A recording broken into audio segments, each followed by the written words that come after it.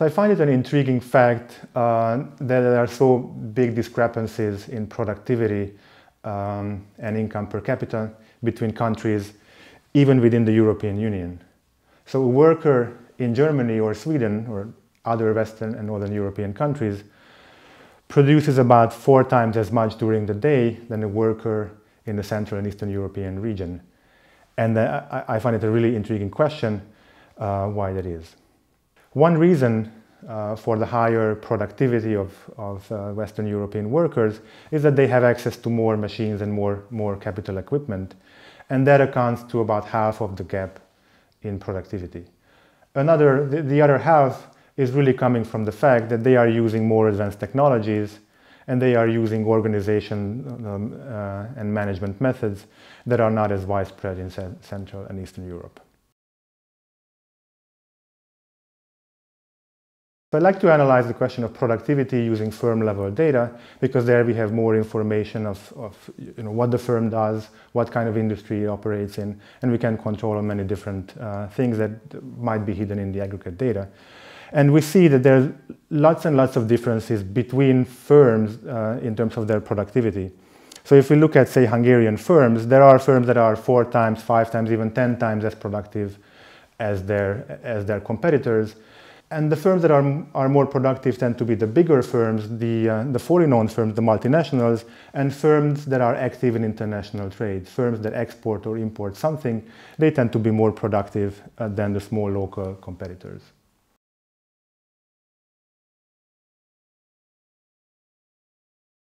So there's a strategy of export-led development where the basic idea is that we can grow out of the crisis, for example, if we're going to connect it to recent events, by exporting more. And that's definitely something that applies to Hungary, where domestic demand really has collapsed by quite a bit, but exports are relatively sustained. So that can be a way of recovering from a recession, for example. But I don't really believe that export-led development in the long run can be successful. So I think it's partly a myth.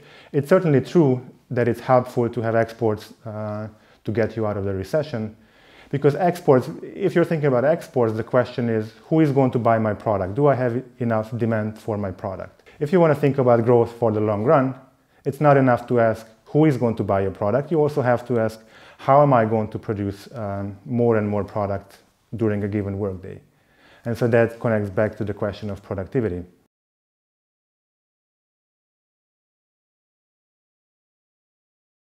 We have recently completed a large survey in 7 European countries, and the survey was called European Firms in the Global Economy, where we have asked 15,000 firms about their participation in international markets and also their experience during the crisis. One thing we found in this survey is that although the typical firm has contracted by quite a lot during the year of 2009, there was a wide variation across firms.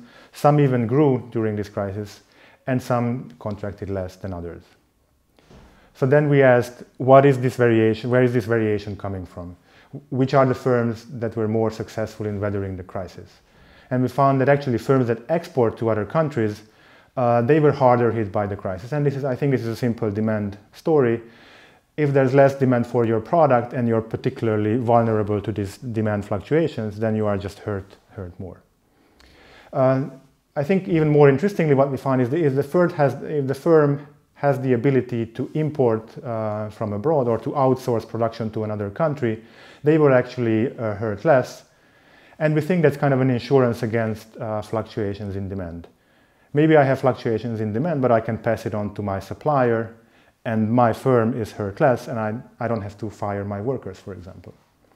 So in that way, outsourcing could in fact be an insurance mechanism in times of low demand.